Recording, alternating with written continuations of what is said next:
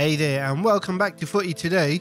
We got 4 bite-sized stories to cover, including a shocking possible transfer for Jadon Sancho to move to Chelsea, Ilkay Gundogan going back to Manchester City having just spent 1 season at Barcelona, Real Sociedad demanding 5 million extra from Arsenal, and the possibility of Everton being taken over will be known by the end of the week. Let's begin. According to Fraser Gillen of TeamTalk.com, Chelsea are reportedly considering a late move for Manchester United winger Jadon Sancho, with potential departures like Noni Madueke opening the door for his arrival. While discussions with Sancho's camp have been light, a deal may depend on outgoings and Manchester United's willingness to accept a £35 million offer. Chelsea are also actively pursuing Victor Osimhen, though his high asking price remains a challenge. Manchester City have agreed to re-sign Ilkay Gundogan from Barcelona at no cost, with the German midfielder set to return just after 1 season in Spain. Gundogan has agreed to personal terms and will sign a 1-year deal with an option for another season. Meanwhile, City are exploring a move for Celtic's Kyogo Furuhashi as a potential replacement for Julian Alvarez, with the striker keen to join and willing to accept a squad role.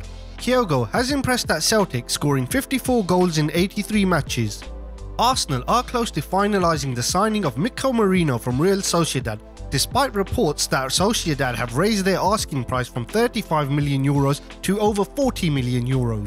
Merino's agent remains confident that the deal will go through. Fabrizio Romano also agrees with this and says that both clubs are continuing negotiations. Meanwhile, Arsenal are also working on offloading Aaron Ramsdale, with Wolves being his likely destination. Once Ramsdale is sold, Arsenal will then look to secure a new goalkeeper. John Textor is in Liverpool to finalise talks with Everton owner Farhad Moshiri over a potential takeover, with a deal expected by the end of the week.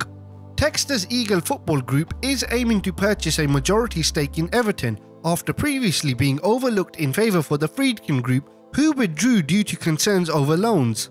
Textor may need to sell his 45% stake in Crystal Palace to comply with Premier League rules, with multiple parties expressing interest in buying his shares. Sources believe the Everton takeover could be delayed until January due to stadium financing arrangements. So there you have it. What are your thoughts on these stories? Is it a smart idea for Sancho to move to Chelsea? Would he even get into the starting 11, and would he even make it into the 25-man squad, as they currently have over 40 senior players? Gundogan returning back to City, this has to be a no-brainer. Would Merino be a success at Arsenal? And will Everton finally be sold? Drop your comments below.